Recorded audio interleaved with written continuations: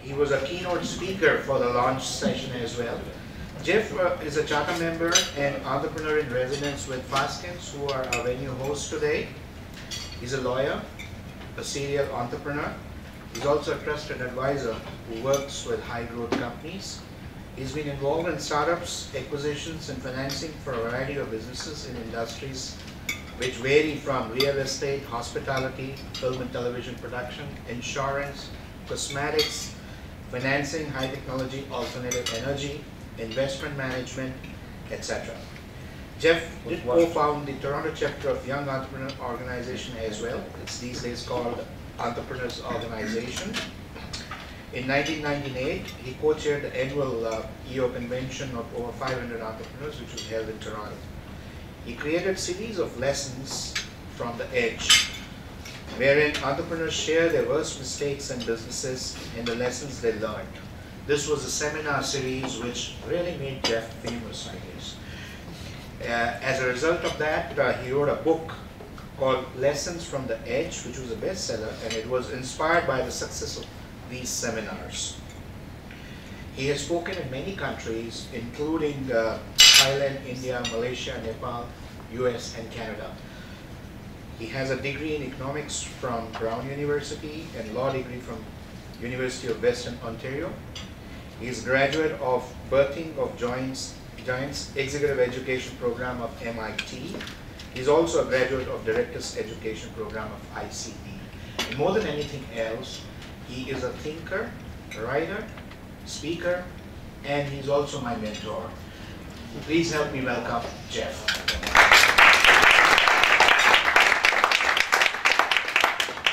Thank you. So we're going to continue eating. I'm going to play a video. I was something I saw on. I'm used to touch points.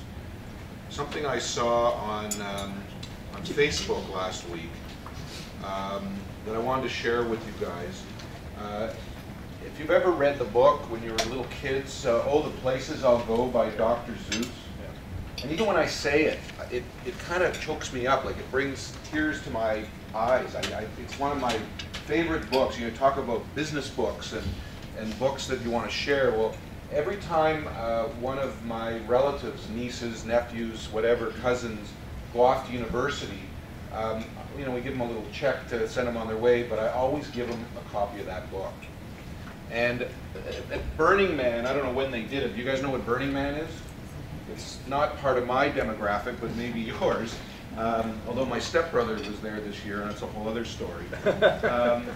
But they did a rendition of Oh, the Places You'll Go. And I just think the theme of today about what is it that makes an entrepreneur and who's an entrepreneur, this touches on a lot of it, because part of it's about sort of going with the waves. Instead of fighting the waves, you got to surf the waves.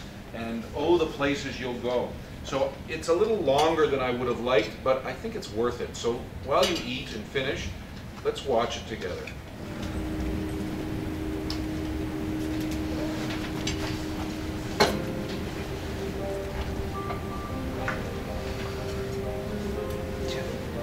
Congratulations. Today is your day. You're off to great places. You're on the way. You have brains in your head. You have feet in your shoes. You can steer yourself in any direction you choose. You're on your own, and you know what you know. And you are the guy who will decide where to go. You'll look up and down streets, look them over with care. And some will say, I don't choose to go there. With your head full of brains and your shoes full of feet, you're too smart to go down a not so good street. And you may not find any you want to go down. In that case, of course, you'll head straight out of town. It's opener there in the wide open air. Out there, things can happen. And frequently do. To people as brainy and pussy as you. When things start to happen, don't worry them, Stu. Just go right along. You'll start happening too. Oh, the places you go. You'll be on your way up. You'll be seeing great sights. And you'll join the high flyers who soar to high heights. You won't lag behind because you'll have all the speed. You'll pass the whole gang and you'll soon take the lead. Wherever you go. He'll top all the rest. Except when you don't. Because sometimes you won't. And I'm sorry to say so, but sadly it is true. My naps can happen. You get all hung up in a prickly perch, and your game will fly on. You'll be left in a lurch. You'll come down from the lurch with an unpleasant bump. And the chances are then that you'll be in the slump. You're in a slump. You're not in for much fun. Unslumping yourself is not easily done. You will come to a place where the streets are not marked. Some windows are lighted, but mostly they're dark. A place you can sprain both your elbow and chin. Do you dare to stay out? Do you dare to go in? How much can you lose? How much can you win? And if you go in, should you turn left or right? Or right and 3/4? Or maybe not quite? Or go around back and sneak in from behind? Simple it's not, I'm afraid you will find. For a mind maker upper to make up her mind. You can get so confused that you'll start to race down long little roads at a breaknecking pace, and grind on for miles across brutish wild space, headed by fear towards the most useless place. A waiting place, for people just waiting. Waiting for a train to go, or a bus to come, or a plane to go. Or the mail to come, or the rain to go, or the phone to ring. Or the snow to snow, or waiting around for yes or no, or waiting for their head to go. Everyone is just waiting. Waiting for the fish to bite. Or waiting for the wind to fly a kite. Or waiting around for Friday night. Or waiting perhaps for their uncle's gift. Or a pot to boil. Or a better drink. Or a string of pearls. Or a pair of pants. Or a wig with curls. Or another chance. Everyone is just waiting. No, that's not for you. Somehow you'll escape all that's waiting and staying. You'll find the bright places boom bands are playing. Man, I'm flip-flapping. Once more, you'll ride high. Ready for anything under the sky. Ready? Because you're that kind of guy. Now the places we'll go, there is fun to be done. There are points to be scored, there is games to be won. And the magical things you'll do at this ball will make you the winningest winner of all. Fame, you'll be famous as famous can be. The whole wide world watching you win on TV. Except when they don't, because sometimes they won't. I'm afraid that from time you'll play lonely games too. Games you can't win because you'll play against you. All alone, whether you like it or not. Alone will be something you'll be quite a lot.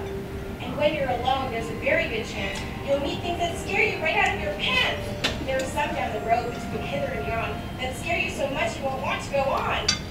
But on you will go though the weather be foul. On you will go though your enemies prowl. On you will go though the hacking cracks howl. On will up when the frightening creep. Though your arms may get sore and your sneakers may leak. On and on you will hike. And I know you'll have fun. You face up to your problems, whatever they are. You'll get mixed up, of course, as you already know. You'll get mixed up with many strange birds as you go.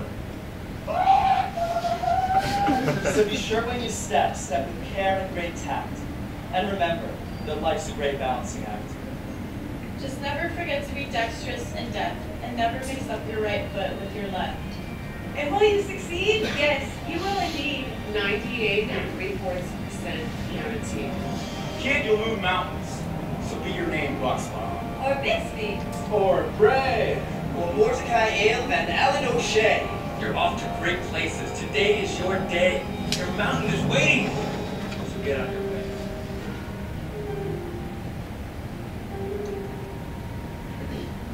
So I don't really need to say anything more. That's it. I guess I should turn it off.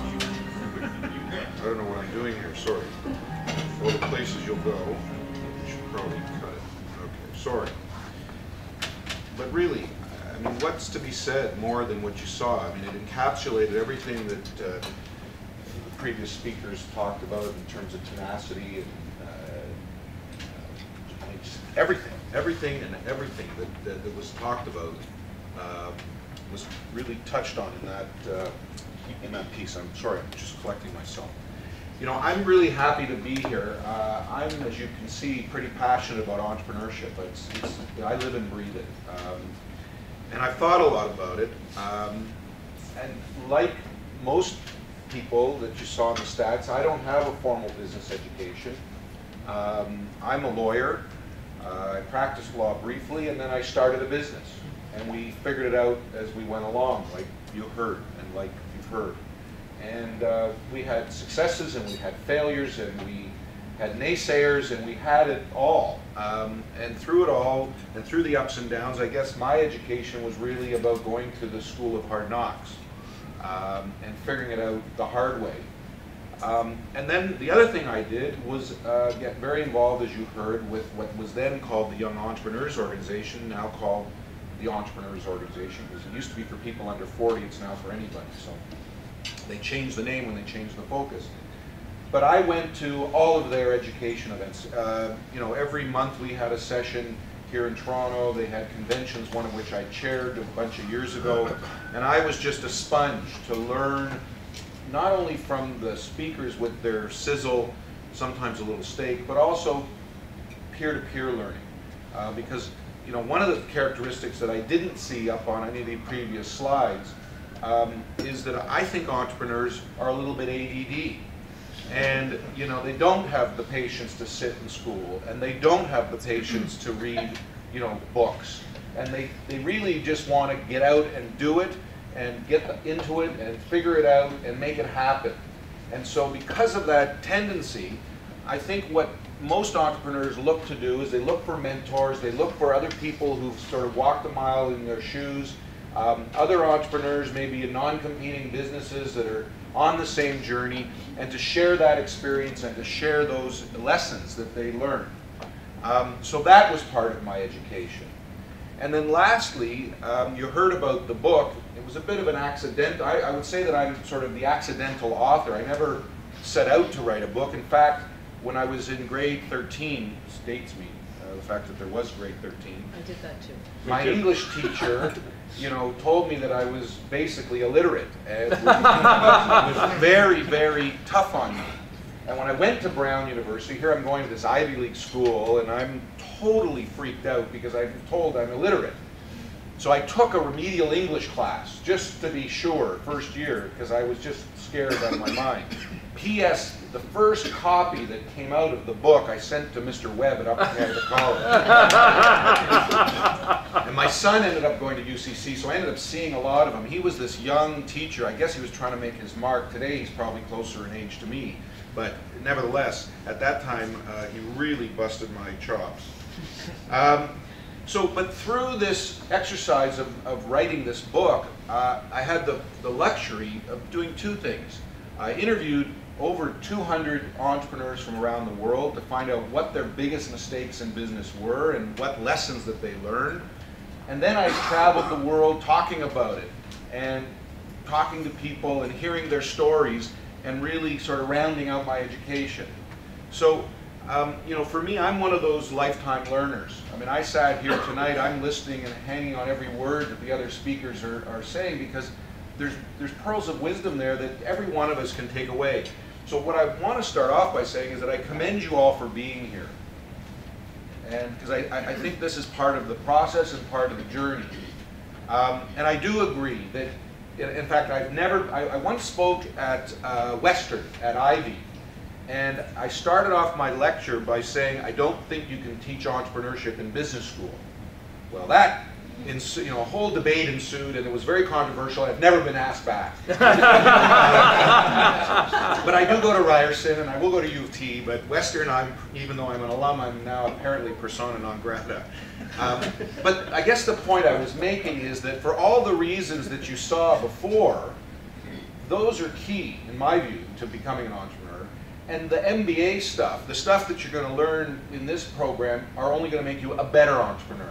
But unless you have those key characteristics, those qualities that you've already heard about, and some more that maybe I'll share my thinking on the subject, you know, it doesn't matter what you know. It doesn't matter how many degrees and PhDs and MBAs and whatever. It's all good stuff, and I'm pushing my kids to, you know, go to grad school and do that. So I'm not discouraging you from going to school. I'm not like, you know, 500 startups or you know, the Thiel Foundation, where I'm saying, you know, let's get kids out to work and starting business right out of high school. I'm not for that. But I'm saying that you either got it or you ain't. Okay? Entrepreneurs either have it or they don't. It's these qualities, these characteristics that you had, some of them I don't think you can develop. I really don't. And that's where we got into this debate at Western. But that's just my view. So the agenda for my short presentation this evening will involve sharing my thoughts on sort of what do entrepreneurs have in common? What's the common link? And then I'll share what I think are maybe the 5 or 6 top lessons that I learned through writing this book. And then maybe if we have time after John's presentation, we can either do a Q&A or we'll stay and chat afterwards. Most speeches like mine are usually, you know, part of a book tour. You know, you write a book and then you go make a speech and you hope that people buy the book. And while it's true, it'd be nice if you go out and buy the book, mine sort of happened the other way around. As you heard, I created these seminars where entrepreneurs would get up on a panel and tell their war stories, and then the book kind of came from there. And this is really just an extension of that. And I guess, you know, it's what I said earlier about peer-to-peer learning. As much as we enjoyed these speakers with sizzle and PowerPoints and all the rest of it, it was hearing from people who were at the edge, who, you know, had lived and breathed these issues. And as these people came up and told their stories, the audience was silent. I mean, you could hear a pin drop. And on occasion, you'd see actually people leave the room and call their partner, or their lawyer, or their rabbi, or I don't know who. But people literally left the room to deal with an issue. And all of the things that these entrepreneurs would share were things that the audience were up at night worrying about. They were either dealing with or afraid to be dealing with. And so this was really powerful stuff, real take-home value. And I guess if there's any genius in it, if there was a gap there, it was recognizing that people really want to learn from one another, and there's some value in that. So this became the highest rated session at EO. So it became a tradition, and every year, and they still do it even though I'm not there very often, but it's one of the big things. And I just did one here for the Toronto chapter and had some great speakers, and we actually did it on top of the CN Tower, talking about, and they did the walk, so talking about being around the edge. I mean, it was, you know, it was a pretty clear metaphor. But the whole point of the book was to capture this intellectual capital, to understand what those lessons are. And, you know, as I said, as I've gone through this process, it's caused me to think a little bit about, you know, started to think about, like, what do they all have in common? You know, who are these entrepreneurs and what do they have in common? Because some people are great salespeople. You know, they could sell ice to Eskimos. They were, you know, they're just incredibly dynamic, persuasive people. You know, some of them were inventors, came up with incredible products. I mean, you heard a lot about Steve Jobs. Nobody said he was a particularly nice guy, but he was a genius. And then you have sort of the MBA or people coming out of business that, you know how to run a business, you know, seen the gap and started based on that. That's probably fewer. Fewer people come from that. And the other thing that I've observed is that entrepreneurs are often born and some of them are made. Now when I say born, I mean, you know these people. They've been selling lemonade on the street from the time they were 10, and then it was, you know, baseball cards or hockey cards, or, you know, there was always something on the go. They cut the grass, they sold t-shirts in their university dorm. I mean, these people were just born entrepreneurs. They couldn't help themselves. It was in their DNA. The made entrepreneurs are people who come to entrepreneurship by necessity. They lose a job, they come to a new country and can't find their way through you know, the traditional structures. You know, one way or another, they find themselves without employment, and they got to make a go of it. And they got to make ends meet, and necessity being the mother of invention, people figure it out. I probably am more of the made entrepreneur than the born. I won't bore you with the details of my story, but, you know, I was, contrary to what you heard, Cyrus' presentation, I was the rich kid, okay? So it was like the exact opposite in many ways. I was the rich kid, I had all the opportunities, I had everything, I'm a lawyer, all the education, everything, and yet here I am. Why? Because my family business failed. And I was supposed to be the leader of the next generation, and there was no family business. So here am I, literally on the edge. My wife and I had a big house in Forest Hill. We owed well over $1 million. I was all of 32 years old. I'd left my law practice at Blake's, and our business was in the same industry as my family business, which was real estate, and the market had crashed in 90, 91, 92, and it was a nightmare. We lost everything. I lost my home. I had to start from scratch. They weren't hiring lawyers, and Blake's probably hired me in the first place because they wanted my family business. So I was in a real bad place.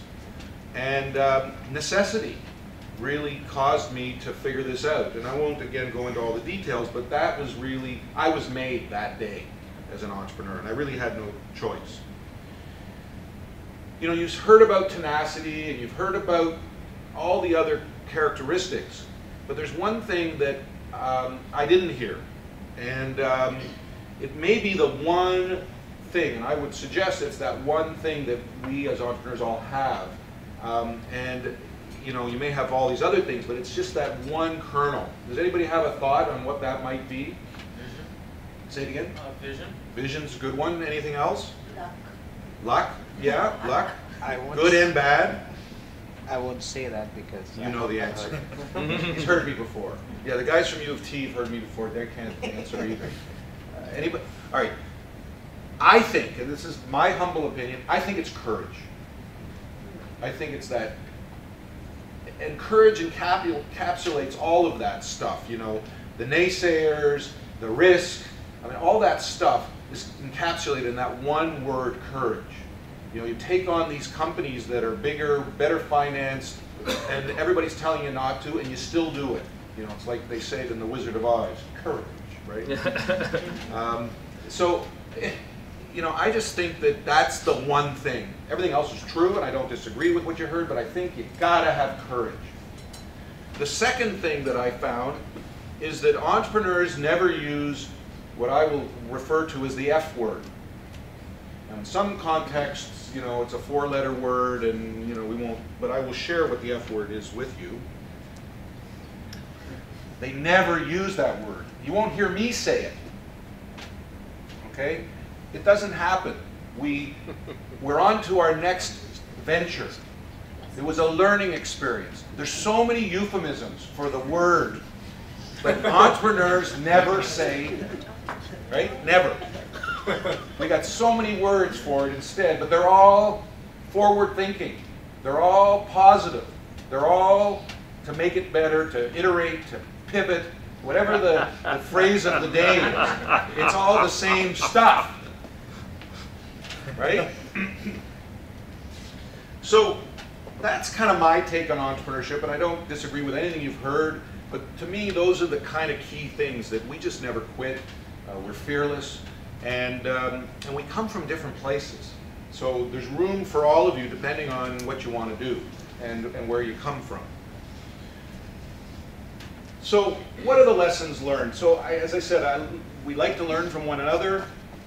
The other thing I learned was the mistakes were all the same.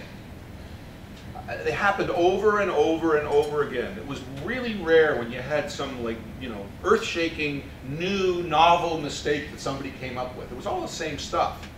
But what happens is people are making decisions on the fly with limited resources.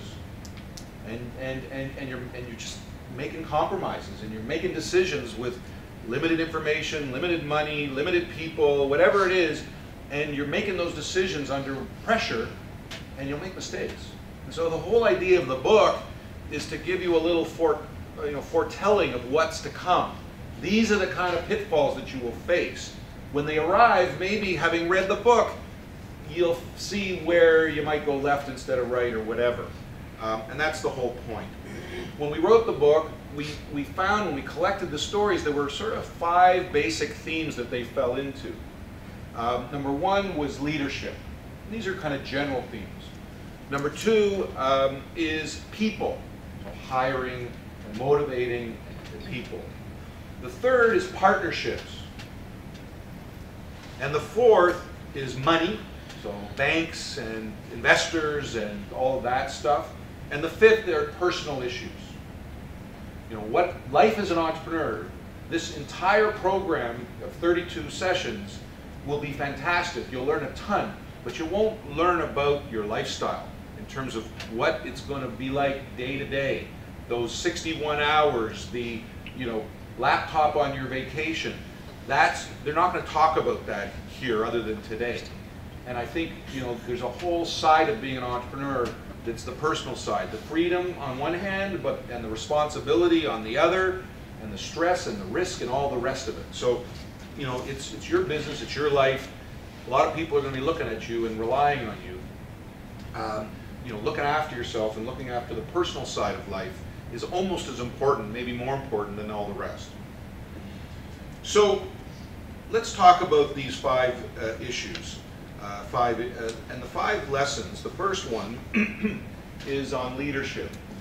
And somebody said it earlier, but over here, the key thing is to have a vision. You know where you're going. You're not going to get there if you don't know where you're going. I mean, it sounds trite to say it, but so often, many people go into business thinking they're going to sell a product or a service to a customer. That's where they're going. But it's way more than that. Know who you are, know who your customer is, know how you're going to get there, and write it down.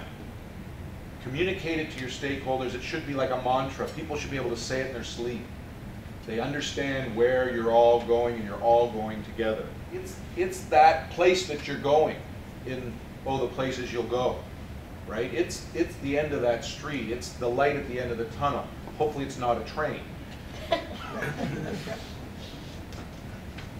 The second major topic was people. So people, I guess the key lesson I learned about people in talking to all these entrepreneurs was hire slow and fire fast. By hire slow, they mean take your time, get to know them, make sure they share your values and will be compatible with your culture. Make sure that, you know, that you get beyond that interview mask. Everybody knows how to read a website and feed back the same crap that you're putting out there. They know how to do that. How do you get beyond that to find out whether they really buy into that culture, whether they're really going to work 70 or 61 hours, whether they're really the right person with the right skills? Take your time. I know companies that do group interviews, they do multiple interviews. I say here hire a headhunter. For startups, that's a big ask. I guess what I'm saying is the best people are already employed, okay? They're probably not home in their fuzzy slippers, okay? I mean, it could be, but you know, the person that you need to take your business to the next level is probably already employed somewhere. And you're gonna have to figure out who they are and figure out how to get them. So sometimes that's a headhunter. If you can't afford one, then you're gonna have to figure it out yourself. Excuse me.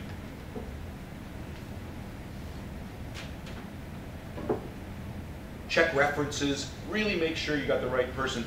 The last point is the key one though. Hire better than yourself. And that point we heard earlier was, you know, this issue about ego and egotism and self-centered. You've got to know who you are, what your strengths are, what your weaknesses are, and what you need to fill those gaps in the business. There's a book out there, we talked about books, and I'm going to give you a list of books at the end, but a book I highly recommend reading is a book called Unique Ability. I can't remember the name of the author, but the best place, you can find it on Amazon, but it's The Strategic Coach, Dan Sullivan's business, The Strategic Coach. Go to strategiccoach.com. It's one of his disciples wrote this book.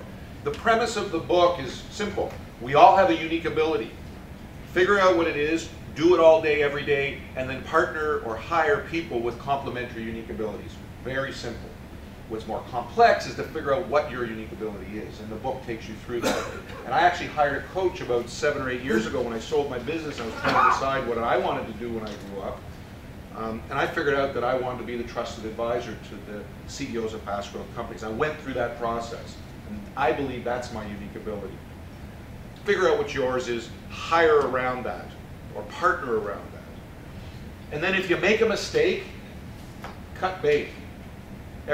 Very often people, you know, they don't have a replacement, they're short manpower, it's going to cost them severance, they think they can reform the person. Forget it. If your instinct tells you it's wrong, get rid of them right away, they'll kill your culture. Hire slow, fire fast. People. Oh, I said people. Sorry. I guess you could tell I could do this thing in my sleep too. Partnerships. So partnerships, we could have written a whole book, and I think I may write a book one day on partnerships, because really, everybody had a partnership story. We go into partnerships because we're missing something. We lack some kind of resource, and we can't afford to fulfill it otherwise. So we bring in a technical co-founder, or we bring in a financial backer, we bring in a customer, whatever we do, we need them. And sometimes we make compromises and we don't pick the right people because we're making decisions for reasons other than culture, values, et cetera, et cetera, et cetera. So this is an area that's really fraught with danger. It's something that people take lightly. I've seen people spend more time interviewing prospective employees than they do their own partners. The key is partnerships are like marriage. Easy to get into, ugly, messy to get out of. Think divorce. Get it in writing. It's like the prenup. Figure out all the issues. Do they share the same values? Do you have an exit strategy? Figure out how you're going to get out of this thing if it doesn't work out. Define roles, responsibility, and we can do a whole presentation on this. And if it's not working, this is again a personal view, get out. Life's too short. Don't be in a bad situation. Move on. Money. So one of my grandfathers used to say that he believed in having one God and two bankers. And just for clarity's sake, I'm not talking bankers like Royal Bank and TD Bank, because you know, other than your credit cards, they won't deal with you. So I'm talking about any financial investor, partner, whatever. But you know, have some diversification. You have all your eggs in one basket. If that comes away, you're in trouble. So diversify.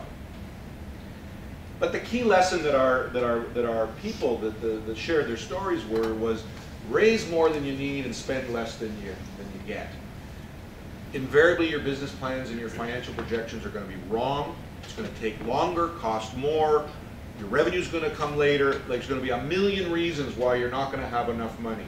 So overestimate, and when you got it, treat it like it's your own. Don't get the fancy chairs, the Porsche car, the toys, the ping pong. Just watch your money. Spend it judiciously. It runs out. You never go in a straight line, and you'll need more than you have at some point. And when you need it most, there'll be some reason. You know, there'll be a .com crash or a real estate crash or some other crash, or you know, a plane crashes into buildings or something happens, and you're going to market to find money, and nobody's talking to you. And you think it's funny, but I've been there on each one of those occasions, okay? Trying to raise money after 9/11, trying to raise money after the .com bubble burst in the early 2000s. It's a nightmare, okay? Raise more than you need, spend less than you have. I'm going as fast as I can. Sorry. Personal. Well, it's kind of like what your mom tells you. You know, eat well, get plenty of sleep, you know, give back, have a spiritual side to life, exercise. The bottom line is you got lots of people relying on you. Employees, bankers, spouses, employees' spouses, kids. I mean, everybody's looking to you, right? You got all these people on your back. You better look after yourself. You better look after yourself. You know, when I say spiritual, I'm not a particularly religious person, but I believe a lot in giving back or doing yoga or meditation or whatever it is that helps you kind of stress and feel sort of centered in the universe. Figure it out, do it. It helps in business, believe me. There'll be nights when you're up all night. There'll be days when you're working crazy hours. There'll be people who let you down, and you need to deal with the stress. So the last lesson, we'll call it the bonus lesson, it's a little early for you guys because we're all just getting started here, but one of the key things that people forget is why they're in business in the first place. You know, take chips off the table and save for a rainy day. This is not, we're not building, you know, sculptures and like Burning Man or whatever. This is a business. Why are we in business? Why are we here? To provide for our families financial security, right? But people forget that. And as you heard, we're risk takers. So we take risks in our business, and we take risks in our personal investments, and we're rolling the dice, and we're betting on other businesses, and I mean, it's too much risk. High risk should mean high reward. You should credit or protect yourself. You should take your personal investing. You know, don't have a mortgage on your house if you can afford it. You know, put things in your wife's name or your husband's name or your kids' names. Like, just put money away for a rainy day, because it'll come. So that's really the end of it for me. The book itself was, as I said, this is a summary, we don't need that.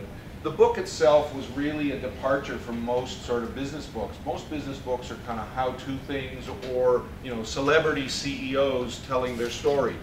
The problem is that most celebrity CEOs, not most, but many, particularly in the last 15 years or so, have been carted away in handcuffs. You know, think Conrad Black or all the rest of them. And, you know, I'm not so sure that those are the people that we should be setting up as our heroes. You know, to me, the heroes are the Main Street heroes. People who start businesses, people like you who aspire to start businesses, put their financial resources at risk, go to their parents and their whoever, uncles, and raise money from friends and family. Create jobs, build in the community, give back to the community. I mean, these are the real heroes. And, you know, the fact that the City of Toronto is on this bandwagon, you know, is illustrative of how important it is to the city and how important it is to the community. So you know, my book is about celebrating Main Street heroes, because to me, you guys are the heroes. You're here because you want to do something. You want to take responsibility for your own lives, be self-reliant, and build something great. So I commend you all. And that's my presentation. The only thing I will share, and I'll do it quickly because I know I've gone way over, books. So, Good to Great, Jim Collins. The E-Myth, Unique Ability I mentioned. Rockefeller Habits. By the way, I don't think the guy at Western coined that. I think Vern Harnish at the University of Colorado. That's his. No, everybody knows him by it, but he wasn't the first guy. Okay, I'll take that. It was an academic somewhere. Interesting. Art of the Start by Guy Kawasaki. I would start with those 5. You know, you won't read them by next week. I mean, this is not a reading assignment on the syllabus, but these are books that I would start with. Anyhow, thank you very much.